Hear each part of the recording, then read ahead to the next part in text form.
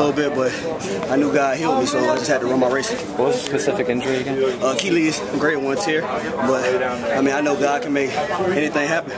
So my mama told me that it was healed. She said God took care of it. That's what He did. How'd you find out about Usain's injury last night? I mean, we got the same agent, so I hear pretty much everything. But I mean, that's none of my business. Nobody else's business is. What was your reaction to it, though?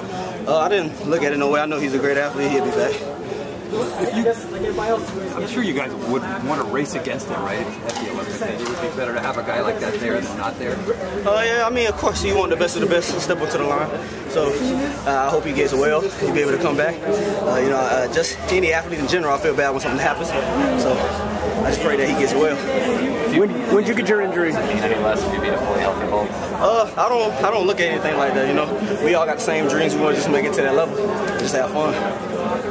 What'd you do to treat the Achilles? What'd you say? What'd you do to treat the Achilles? 1,000 different things. No different training.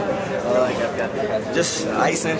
I really didn't do too much. Just pretty much lay in bed all day, but it helped. When did you do it? The Birmingham meet. Birmingham meet? Yeah. And which one? My left. Did you ever think it was just a career? No, I don't know why people was on Twitter saying it was career ending. I was like, it ain't that serious.